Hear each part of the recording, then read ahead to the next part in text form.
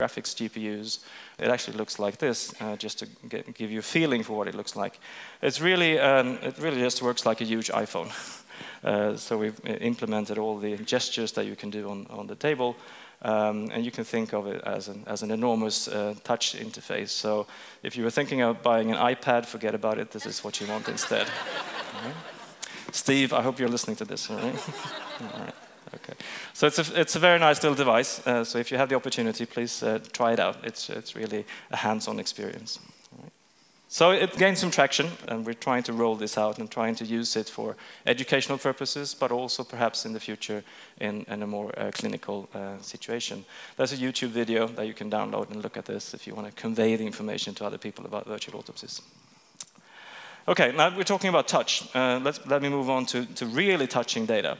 And this is a bit of science fiction now. So we're moving into really the future. This is not really what the medical doctors are using right now, but I hope they will in the future.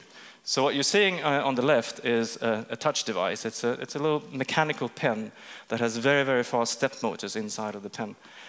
So I can generate a force feedback. So when I virtually touch data, it will generate forces in the pen, so I get a feedback. Okay. So in this particular situation, it's a scan of a living person. I have this pen, and I look at the data, and I move the pen towards the head, and all of a sudden I feel resistance. Okay, so I can feel the skin. If I push a little bit harder, I'll go through the skin, and I can feel the bone structure inside. If I push even harder, I'll go through the bone structure, especially close to the ear, where the bone is very soft, and then I can feel the brain inside, and it's a bit slushy, like this. So this is really nice. And to take that even further, this is a heart. And this is also due to these fantastic new scanners that just in 0.3 seconds, I can scan the whole heart. And I can do that with time resolution. So just looking at this heart, I can play back a video here. And this is Carl Johan, one of my graduate students who's been working on this project. And he's sitting there in front of the haptic device, the force feedback system. And he's moving his pen towards the heart, and the heart is now beating in front of him. So you can see how the heart is beating. He's taking the pen, and he's moving it towards the heart, and he's putting it on the heart, and then he feels the heartbeats from the real living patient, and he can examine how the heart is moving. He can go inside, push inside of the heart, and really feel how the valves are moving.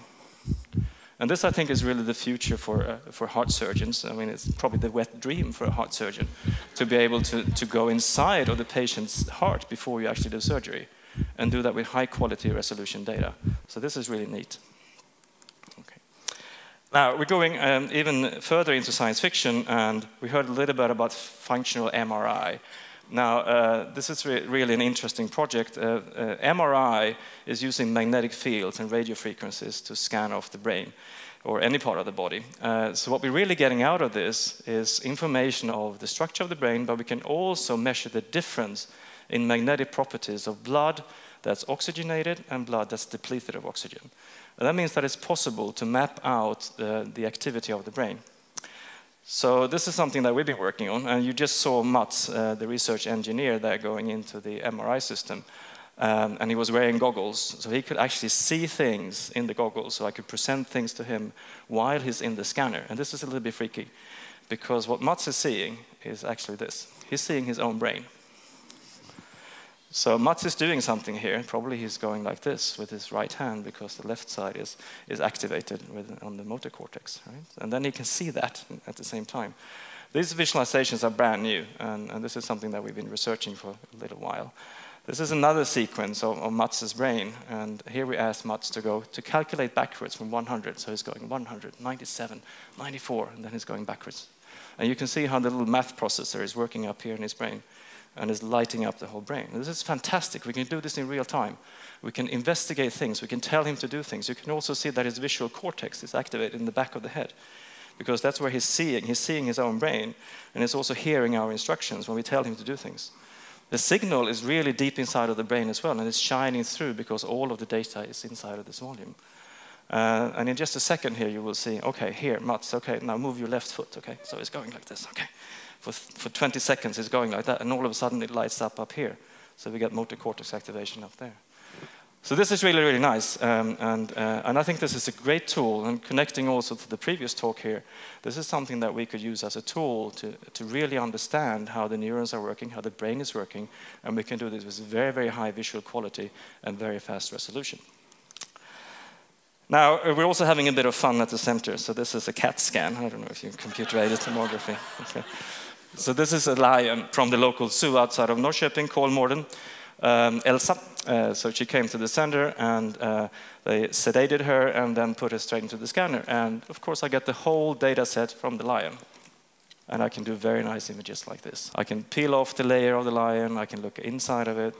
And we've been experimenting with this, and I think this is a great application for the future of this technology, because there's very little known about the animal anatomy. What's known out there for veterinarians is kind of basic information, and we can scan all sorts of things, all sorts of animals. The only problem is to fit it into the machine. Okay, so here's a bear. It was kind of hard to get it in. And the bear is a cuddly, friendly animal, and here it is. Here's the nose of the bear. And you might want to cuddle this one until you change the functions and look at this. So be aware of the bear. All right. So with that, I'd like to thank all the people that have helped me to generate these images. It's a huge effort that goes into doing this, gathering the data, developing the algorithms, writing all the software. So some very talented people. My motto is always, I only hire people that are smarter than I am, and most of these are smarter than I am. So thank you very much.